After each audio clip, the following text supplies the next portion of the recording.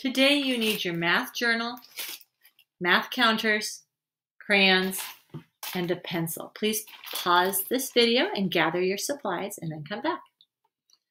Welcome back. Let's turn to page 6 together. So I'm looking through my journal until I find page 6, and then I will turn to page 6. Okay.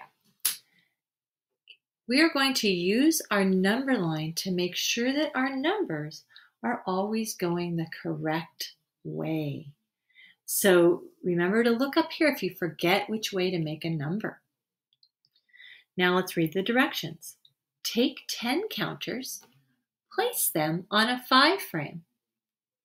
How many are on the 5 frame? How many extra do you have? Record with a picture, number bond, and number sentence. So first we're going to take 10 counters and place them on the 5 frame and then under the 5 frame for our extra. So 1, 2, 3, 4, 5, 6, 7, 8, 9,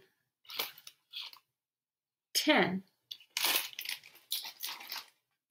Now if I look, I can tell how many are in my 5 frame.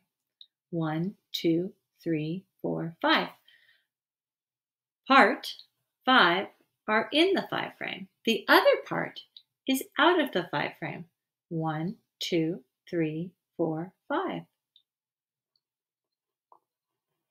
So I have part in and part out, and my whole number, the number of beans I have in all, is 1, 2, 3, 4, 5, 6, 7, 8, 9, 10.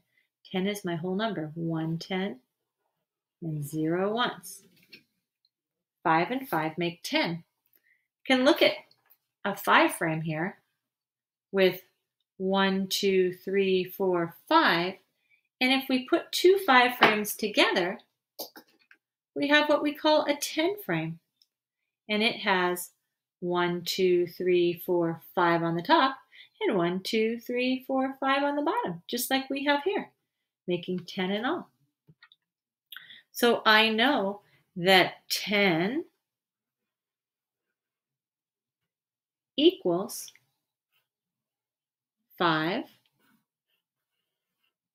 plus 5. Now I could draw my beans on with a pencil, or I can get a crayon. I like to use crayons for this part. And I don't have to use a certain color. I could pick any color I want. I picked a nice blue. So I'm going to do 5 in the 5 frame. 1, 2, 3, 4, 5. And then I will do 5 under the 5 frame. 1, 2, 3, 4, 5. So I showed that 5 and 5 make 10, or 10 equals 5 plus 5. Nice work.